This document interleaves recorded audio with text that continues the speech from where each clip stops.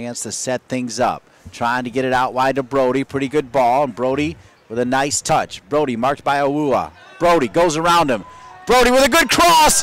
Can it be two? Shot! Oh my! What a goal from Gutierrez, and a 2-1 Louisville! I'll tell you what, that's the type of goal you usually have to shoot to beat Andre Blake with, and Andre Blake that very seldom gives up 2 goals, but you are not going to stop that rocket put into the upper 90 by Ivan Gutierrez. Talk about what you're supposed to do as a sub, and let's have another look. Give Brody credit too, and don't forget Velasco. Yeah, Brody getting this ball across here. The ball coming out, and just look at that. They could not see that. It's just bent all around, and Brody with another assist, 2nd of the game, 8th of the year.